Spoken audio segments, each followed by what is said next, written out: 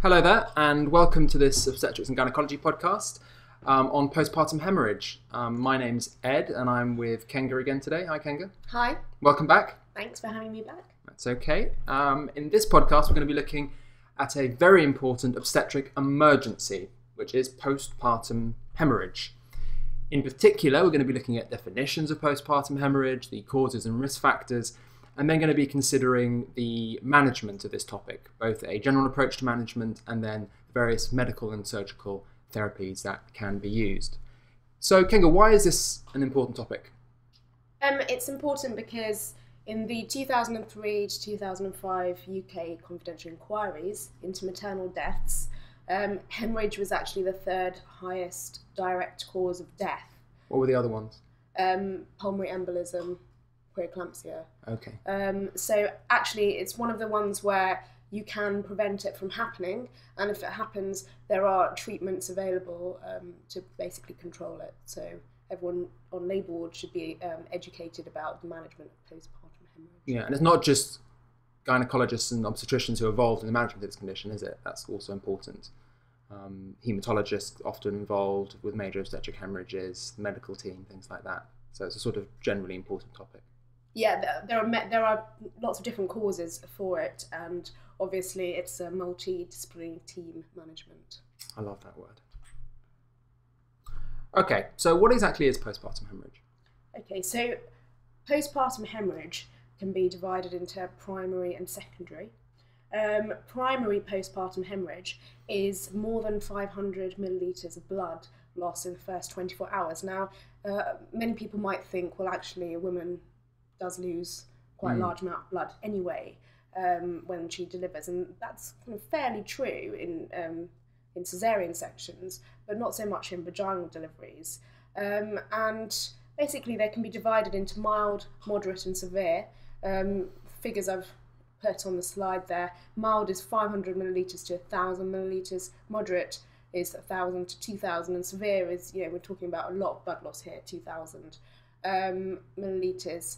And basically secondary postpartum hemorrhage is abnormal bleeding from 24 hours after delivery to 12 weeks post-delivery, and they're very different causes for both of them. Okay, just one question that I really have from this slide is, obviously when you're watching a delivery, you don't measure the blood loss, do you? You can't really measure it in terms of, well, that's 500 mils of blood, that's 1,000 mils of blood. As you quite rightly said before, it can be quite deceiving. So are these, in fact, quite abstract figures that don't actually, they have a meaning, but surely the patient state is probably more important? I think midwives are actually trained to notice how much blood loss there is going on. Oh, okay. And one of the most important things is to actually see if that blood is clotting. They've got ways of doing that. I've heard of people throwing blood just, on kind of wall just to see if it actually clots. That's one of the things they do. It sounds odd, but they do it. Like pasta. Yes. And basically, it's really important in cases of moderate to severe that you've noticed how much blood they've lost in terms of how much you need to give them later on. So it's experience really that allows you to say mild, moderate, severe. You're not actually weighing the blood or anything like that. No, you're not getting the blood and weighing it, because obviously it's, you're hoping, it's kind of going on the labour ward floor, unfortunately. Okay. But you do need to be vigilant, and most of the times you actually know the women who are already at risk, which I'll talk about later, and you can then kind of note down how much blood loss there is. Okay, let's press on. Okay, so I'm going to go into the causes. Now, these are the 4 T's I learnt as a medical student. I'm sure everyone will know the 4 T's. I don't. Okay, well, first of all is tone. So this is the actual tone of the uterus. Mm-hmm. Now, what's really important is when you're post-delivery, the mechanisms that happen is that actually you get an increase in the hormone oxytocin, which causes uterine contraction. Okay, and this actually contracts and causes compression of the intermyometrial blood vessels. Okay, and that stops the bleeding. There is no contraction of the uterus for different reasons, then these continue to bleed and you get blood loss. And that's called uterine atony? Yes. Is that correct? Yeah. What about risk factors for that? A key risk factor is multiple gestation, and basically that's when you've got kind of more than one fetus, and the uterus is stretched so much that it's unable to contract back to normal size. Okay. So what about tissue? Okay, well, in tissue, the placental retention is a key problem here. And what happens is that usually the placenta should deliver within 30 minutes of the baby delivering. But if it doesn't for some reason, then you actually get an altered structure of the uterus, which stops it from contracting properly. Now, the risk factors to this are conditions such as placenta accreta, percreta, and increta. Now, that all sounds a bit complicated. Yeah, it does, yeah. Essentially, what they are is it's the amount of kind of invasion of the uterine tissue that the placenta actually does. Now, usually it shouldn't really invade into the myometrium too much, but in terms of accreta, percreta, and increta, it's actually over-invaded and then isn't able to come away from the uterus so easily. Now, accreta is kind of the most mildest form of this, with increta being the most severe, and it can actually cause massive, massive problems, because if you can't get the placenta out, then you either need to go to surgery to kind of manually evacuate it, or in the worst cases, you need to do a hysterectomy. Goodness me. Okay, the next is trauma. Okay, now these often can happen. They're not the most common causes of postpartum hemorrhage, but obviously cervical and vaginal lacerations and episiotomies often done in instrumental deliveries. So what can happen is they can cause hidden hematomas, and you often see that the woman is shocked in terms of kind of hemorrhage, but is actually disproportionate to bleeding. So in this case, you won't see the mild, moderate, severe bleeding that I talked about earlier. Absolutely, yeah. So they'll be shocked, but the shock is because they're pouring blood within an internal cavity, yes. A hematoma. Okay. And then the last one is thrombin. Okay, so this is basically any clotting abnormalities the lady may have previous to delivering. Now, this is the one thing that you can actually know about before it occurs. So, I mean, examples really are things like von Willebrand's disease, so platelet disorders.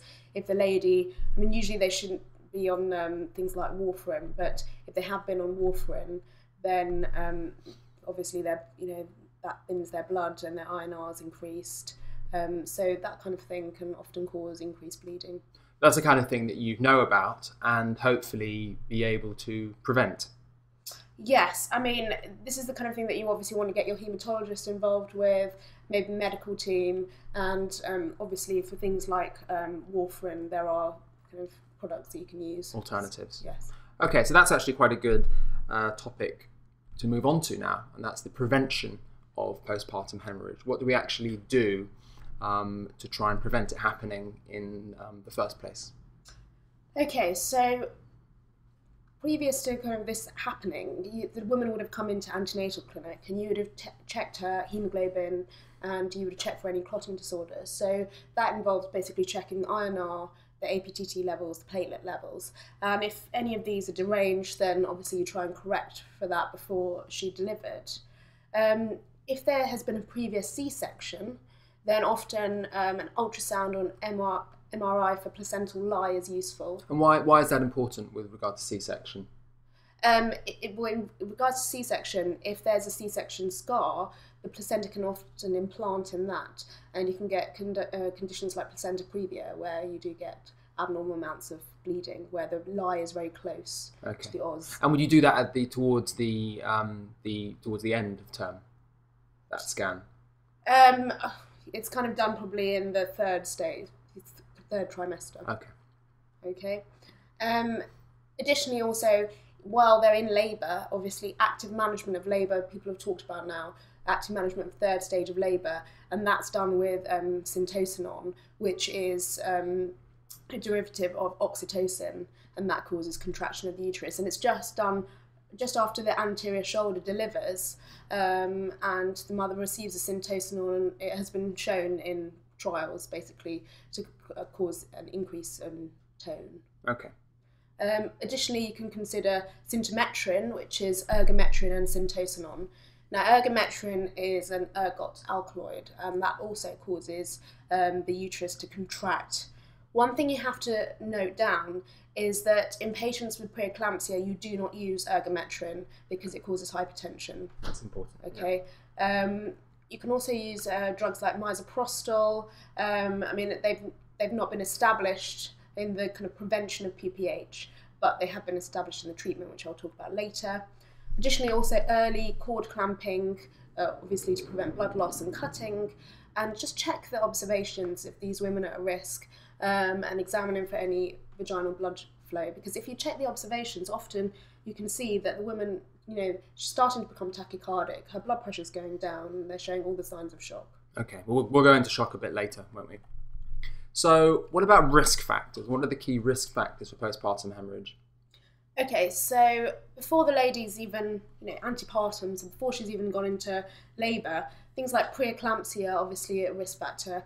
Preeclampsia is associated with something called HELP syndrome, which actually causes low platelets. Mm-hmm. That's one of the factors in this HELP syndrome, and obviously if you have low platelets, you're at increased risk of bleeding. Patients who are nulliparous, so haven't had a baby before, and their uterus maybe isn't so used to contracting, may have been in prolonged labour. Patients with multiple gestation, as I told you before, yep. So twins, triplets, they're always at increased risk of postpartum hemorrhage just because the uterus has been stretched so much. Previous C-section, and that can also cause things like placenta accreta, where you get abnormal implantation of the placenta, mm-hmm. and placenta previa, where the placenta has actually embedded very close to the os, and that can also cause massive hemorrhage. Okay. Now the intrapartum ones, I mean, we've spoken about these a little already, haven't we? Yeah, so basically prolonged third stage, as I said, that was in nulliparous women. Episiotomy really does go with, I think, assisted delivery, mm-hmm. in the way that you probably do need to do an episiotomy if you're going to do a forceps or a vacuum. You don't always, but you mostly do. And then things like arrest of descent, lacerations, and that can occur in just any labour, really. Those are the kind of trauma causes. And augmented labour often as well. Okay. And then there's some other ones as well. Yeah, so if they've had a previous PPH, you're obviously going to be more vigilant to the fact that they may have one on this delivery. Also Asian ethnicity, I'm not sure why, but that has been shown that Asian women more risk of PPH, obese women, and obviously people with anemia. Okay. So let's move on to the management. And let's start just by talking a little bit about the general management. Okay. So if there's mild PPH, so you think there's a bit of blood loss, obviously you're not, as Ed said, you're not going to get your little meter out and measure it all, but in the absence of signs of shock, all you do is monitor closely, okay? 500 millilitres is not going to actually, it's not really going to do that much. These women have, they've got an increase in their blood volume anyway, because that's one of the things that prepares you for pregnancy. So all you do is just assess the vital signs, start some fluids, and just monitor closely. If it's greater than 1,000 and there are signs of shock, then you need to start active management. Okay, so tell us a little bit about active management. Okay, so first of all, remember resuscitation is the most important factor in this, okay? So if you're on labour ward and you're by yourself, first of all, you call for help. Yeah, as with all medical emergencies, you probably say. Yes. Always call for help. Okay. Now, when I went on the obstetric emergency course, they gave us certain people you had to call for help. Now, this sounds strange, but actually, if you do it in this order, you will get everyone that you need. So first of all, you need a senior midwife, mm-hmm. okay? You need a senior obstetrician on call. You need the anaesthetist, because if you're thinking about airways and things like that, then you definitely need them there. Hematologist. Okay, that's for any thrombin, clotting abnormalities. You need to call the blood transfusion lab. Yeah, because they're going to need transfusion. Because obviously the cross-match is going to be on their way to them, and you need that as fast as possible. You need a porter to take the blood to them. Yeah. You also need someone just scribing all the events that are happening, okay? Because this is the kind of thing that on the labour ward, this happens in a rush and no one notes down what drugs those patients had, how much blood they've lost, what products they've had. So you need someone just there, just writing it all down, okay? Additionally, you need to be able to communicate what's happening to the patient and the relatives involved, because this can be incredibly kind of scary. All these people running into the room. Yeah. Okay, now, if you're on your own, you need to just follow the basic ABC principles, okay? So you need to check the airway, make sure the airway is patent, okay? Then you need to check breathing, okay? Now, just giving oxygen via a non-rebreathable mask can just help initially with the breathing, okay? Even if you can't do anything at that point. Now, in terms of circulation, you need to get IV access in as quickly as possible. Okay? Most women will have IV access, though, won't they? They may not if they're just delivering vaginally and there's no risk factors. They may not. They may have it none at all. Oh, okay. They may not. They may not. We're talking about things on labour ward. What if the woman was actually at home delivering? Yeah. She definitely wouldn't have IV access then. So you need 2 large bore cannulae running through with colloid fluids just as fast as possible. If they're warm, that would be better, but obviously they're not always warmed. Additionally, when you get the IV access, you need to take blood, and you need to get blood for a full blood count, cross-match 4 units, clotting, urine, electrolytes, okay? And then your management really depends on what the underlying cause is. Okay, so let's go through. And this is just about monitoring, isn't it? Yeah, so lie the patient flat, okay? Catheterize so you can see how much the urine output is in terms of the shock. Get an ECG, monitor the temperature, and if there's very severe postpartum hemorrhage, it will be necessary to give blood. Yeah, and if you haven't got the cross-match back, you can just give own egg, can't you? Yes. Yeah. Okay, these are just some blood values in terms of the thrombin. This is for the really keen people. Yeah. Yeah. You don't need to actually know this, but it's just useful in terms of seeing these are the normal limits. Yeah, and you need to keep these things under control. Yeah. Okay, so we talked about general management. Let's go and talk now about specific management. So for all of those different T's, how do you manage each one in particular? Let's start with tone. Okay, so lack of uterine tone. What you do first is just start by rubbing up a contraction, okay?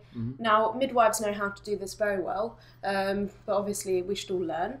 And if this doesn't halt the bleeding, then start bimanual compression, okay? This is where one hand is placed over the pelvis and the other hand is pushed up against the vagina and the body of the uterus is compressed within, okay?